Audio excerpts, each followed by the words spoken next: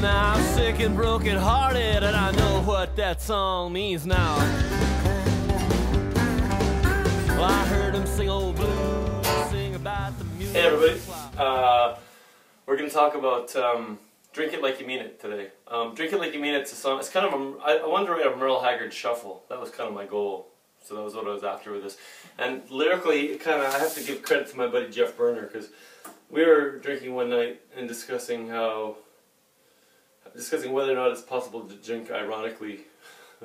Kind of like, you're not actually drinking, you're just making fun of people who actually drink. But then you actually get drunk and it all goes to hell. So that's what the inspiration for the song was. Drink It Like You Mean It. And it's, like I said, it's kind of a Haggard style shuffle. Goes like this. If you're gonna take that chair, and if you're gonna be sitting there, well, if you're gonna stay and keep me company, we ain't gonna nurse no sip, we're gonna get some past our lips. You gotta drink it like you mean it here with me. Drink it like you mean it, like the serious people do. And there's nothing like a country shuffle. If you're in a band, if you're playing a bar and no one knows you, it's different if they know your songs, right? It's all, every gig's different, but if you're in a band, you're writing your own songs, you're gonna inevitably find places where you're playing and nobody gives a shit because they don't know you and they don't care. So there's nothing like a country shuffle to get people off their butts and dancing. Even if they don't know you, don't care, whatever, that'll get them dancing. So it's good to have a few of those in your arsenal. Another one like that is Big City by Merle Haggard, right? I've been working every day since I was 20. I ain't got a thing to show for anything I've done. And it's hard to tell just from me playing them with the guitar, but when you get the band together and you're playing a shuffle with the drums playing a shuffle and everything, the bass walking bass line, instant dance party. So that's kind of worthwhile.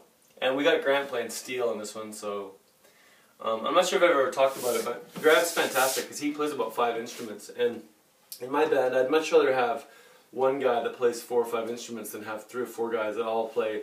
I don't really want a guy playing banjo all night, or a guy playing steel all night, or a guy playing fiddle all night. I mean, some people works for some people, but for me, I like a really sparse sound. And the trouble is, if someone's there to play fiddle all night, they'll probably play fiddle all night. And some songs you just don't want the fiddle on, or whatever instrument you're talking about. So I find it really valuable to have Grant because he's able to play 4 or 5 different instruments, and it really changes the mood. And I really like a sparse sound. Like, I don't want a 6 or 7 piece band. I've always really liked sparse sounding music for myself. It's my personal preference.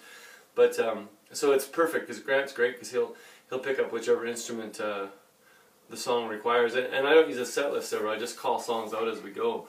So we have a complicated series of baseball hand signals for me, so that near the end of the song we're singing, I'll give him a hand signal, then he knows what instrument to jump to next. So it's pretty wild and woolly sometimes, but every night's different. I never use a set list, and on this particular song, Grant plays the steel very well, and helps it give it that old school honky tonk feel. But, yeah, drink it like you mean it.